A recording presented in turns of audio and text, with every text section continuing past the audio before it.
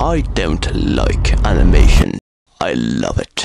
I was only a kid when animation as a medium for telling stories had hooked me for life. I loved everything about it. Worlds that I could have only dreamt of seeing floated vividly before my eyes. Characters I related with experienced both the good, the bad, and the ugly. They let my imagination run free, but never in my wildest dreams would I have dreamt of being where I am today, making a full-length animated movie in Blender. I've been on this journey for 14 weeks so far. This week I'm continuing my work on the previs, which is like a 3D sketch of the movie, and you'll want to watch this because I had my friends roast the previs I've been working on it for the past 2 months, and they had some interesting things to say. That was like a VeggieTales hug. That was pretty crazy with the happy birthday. Hey dear Betty. Oh, birthday!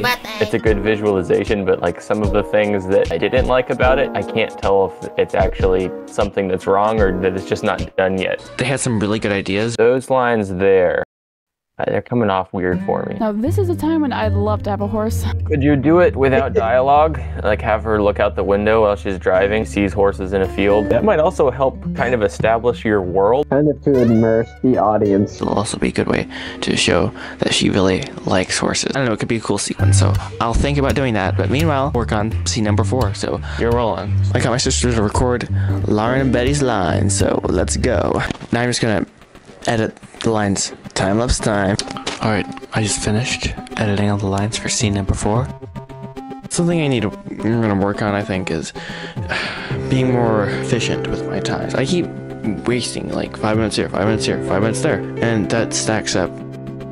I just did a live stream. We worked on the previs for scene number 16. That was lots of fun. So I basically got a camera for Henry, a camera for Spud, and a wide camera. And then I loaded in the house I built, I don't know, a few weeks ago, I don't know, week 2 or something. I had first bit of animation fun. I had Spud pick up a glass, drinks it, but there's nothing in there, and he's like, dumps it out. Anyways, that was funny animating.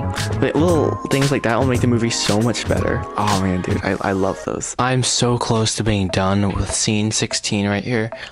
Like I'm so hyped. I honestly am just really thankful that I'm at this point right now. Right now it's just kind of flowing, the shots and the angles and stuff. I only got 25 minutes in today. I'm really disappointed with myself, kind of, but it's not gonna do me any good to beat myself up. I've gotten comfortable, alright?